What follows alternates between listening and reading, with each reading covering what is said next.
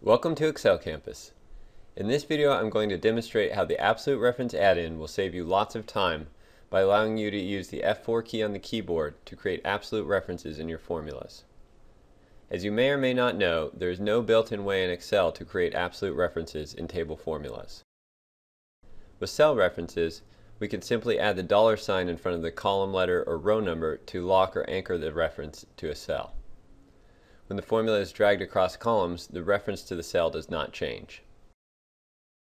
In order to create an absolute reference with table formulas, you must duplicate the column reference as if it were referring to multiple columns.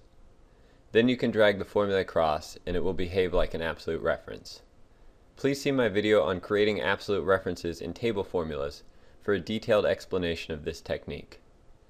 This technique works great, but it is time-consuming to type the duplicate references in the formulas. So how do we make this faster? The absolute reference add-in allows you to use the F4 key to toggle between absolute and relative references in your table formulas. It is very easy to use and will save you lots of time when working with these formulas. To create an absolute reference, simply press the add-in button to launch this form. The formula in the active cell is displayed in this box, and the cursor is placed in the first column reference in the formula. Simply press the F4 key on the keyboard to create an absolute reference, then press the Enter key to close the form.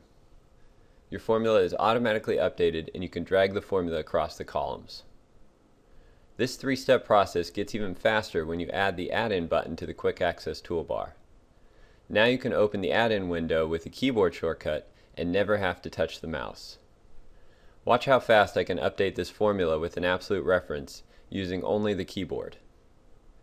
The F3 key can also be used to jump to the next column reference in your formula, making it even faster to update your references.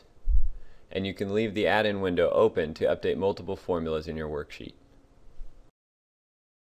The goal of the absolute reference add-in is to save you time when creating absolute references in your table formulas, and it is very easy to use.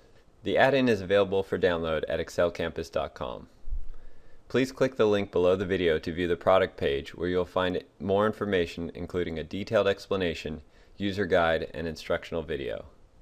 It is fully compatible with Excel 2007, 2010, and 2013.